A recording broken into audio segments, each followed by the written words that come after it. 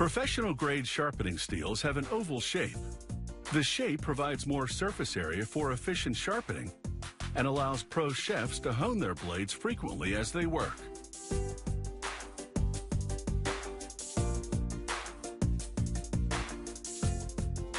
The manufacturing process begins with a machine that quickly cuts rods of oval steel.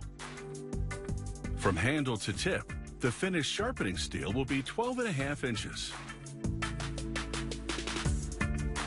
A custom-made lathe grips the rods and guides them inside a cutting area. The lathe rounds off one end to fit inside the handle. It sprays the steel with cooling liquid to prevent overheating during the cutting process.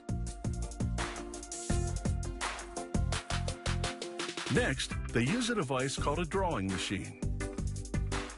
Ultrafine teeth scrape the steel to create an abrasive sharpening surface. The grain of the abrasions runs parallel to the length of the steel.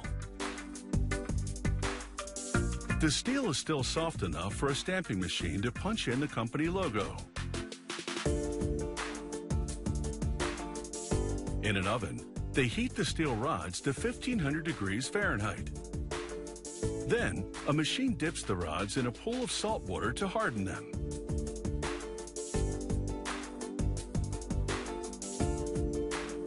The sharpening steel is now 20% harder than the average kitchen knife. A worker dips the components in a series of baths to clean them. Next, a machine with multiple nozzles blasts sand onto the sharpening steels. The sand cleans off the residue left over from the production process and prepares the steel for chrome plating.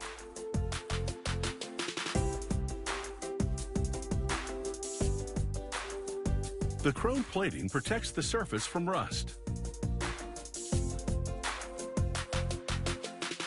An enormous industrial-strength dishwasher cleans the sharpening steels. Then, workers conduct a quality control inspection of the abrasive sharpening surfaces.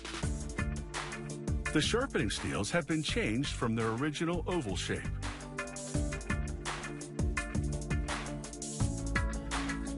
Using a set of high-speed specially calibrated sanding belts, a pre-programmed robot smooths and shapes the steel.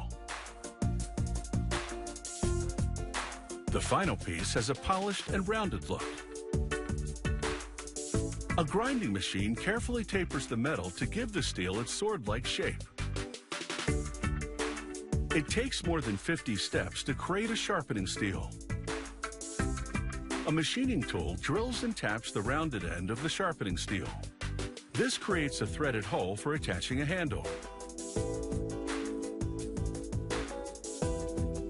The handle includes a section that folds down, allowing it to double as a hook. A worker applies glue and installs 2 rivets to hold the wood section of the handle in place. The wood handle is carved out of a 100-year-old oak wine barrel. A worker carefully sands the edges of the handle, ensuring a smooth grip. Another worker applies a protective coating of wax to the wood handle. A worker installs the 3rd and final rivet. It bears the company's logo. They install this rivet last, so it's not damaged during the finishing process.